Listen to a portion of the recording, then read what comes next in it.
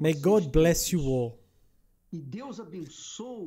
May God bless us when we apply the rational, intelligent, and supernatural faith that has nothing to do with the natural one.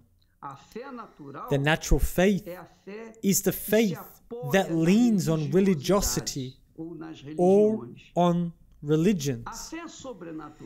The supernatural faith is based upon the Word of God and nothing else. So, you have to evaluate properly what your faith has been. If it's a natural faith, you're always going to be frustrated in your needs and relationship with God because it's a natural faith. The natural faith is for you to live a natural life. You sow, you reap. You don't sow, you don't reap. This is the reality. This is the natural faith. Nobody needs to believe in God to have a natural faith. Everybody knows the law of nature, the law of physics. If the person falls from a certain height, that person may die. So, friends, the natural faith has nothing to do with the supernatural faith. The supernatural faith doesn't have religion. The supernatural faith doesn't have emotions.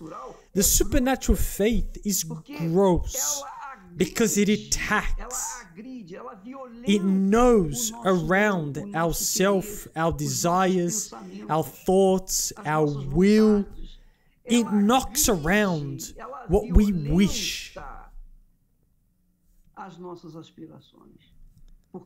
Because it's a kind of faith that comes from above. The supernatural faith is a faith that doesn't depend on circumstances. It's madness to the world. It's madness to those who live in the natural faith.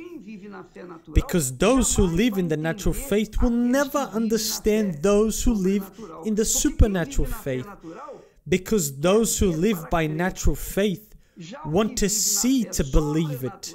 On the other hand, those who live by supernatural faith, it's the opposite. First they believe, then they will see it. So the supernatural faith is what produces the miracle. The supernatural faith is what brings results in our life that we need daily. The supernatural faith is the weapon for us to face the world, including this coronavirus. The supernatural faith is a weapon of attack and defense. For us to overcome the problems, for us to resolve our problems through an alliance with God. So when the person absorbs the supernatural faith, then that person has a weapon of God for her to overcome the problems of this world. Then you may ask, what can I do to get such a supernatural faith?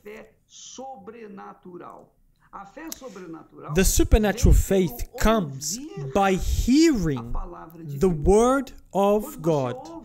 When you hear the Word of God, when you read the Holy Scriptures, the supernatural faith comes upon you. You just need to understand the Holy Scriptures and you'll experience this. You are going to be an autosufficient person. You're going to be a person empowered by a supernatural power that nobody will see, but you will enjoy the privileges that this faith brings. Because it's by the supernatural faith we conquer. It's by the supernatural faith that we overcome. The natural faith doesn't give any victory. The natural faith makes us a slave of religiosity, of religion. But when we absorb the supernatural faith, that's the intelligent faith, It's a faith that thinks, that rationalizes, that weighs the matter and evaluates the situation and draws its conclusions. This faith, the supernatural faith, which is an intelligent faith, makes us overcome the world. Not only our personal problems, but also to overcome the world. That's what the Apostle John speaks in his sacred text. Let's see. For whatever is born of God overcomes the world. And this is the victory that overcomes the world. For whatever is born of God, whoever is born of God is a child of God. Whoever is not born of God obviously doesn't overcome the world. And this is the victory that has overcome the world, our faith. That means this is the reason of our victory, to overcome the world. But this faith is not religious. This faith is not natural, but supernatural. It's the faith, the supernatural faith that makes us believe in the impossible, the invisible. This is the supernatural faith. To believe in the word of an invisible God. To believe in the word of a God that we cannot touch. Untouchable. We cannot feel, but we believe. And this belief makes the difference. For example, you are watching me now. You are there tied up. Besides the quarantine that you have to stay indoors, imprisoned, between four walls in your own house. Though being amongst your family members, you still have a worse prison, which is the depression, a deep sadness. You feel like crying, that lasts for nights and days without stopping. The suicidal thoughts, the pain in the soul. You feel a void inside of you. And it's so painful that it's not because of the void, but the emptiness is what provokes the pain. A different pain from the one in the flesh. It's an unbearable pain. That's why some people can't take it and try to commit suicide or to kill themselves to get rid of this pain. But if the person is not from God, where do you think that person's soul will go?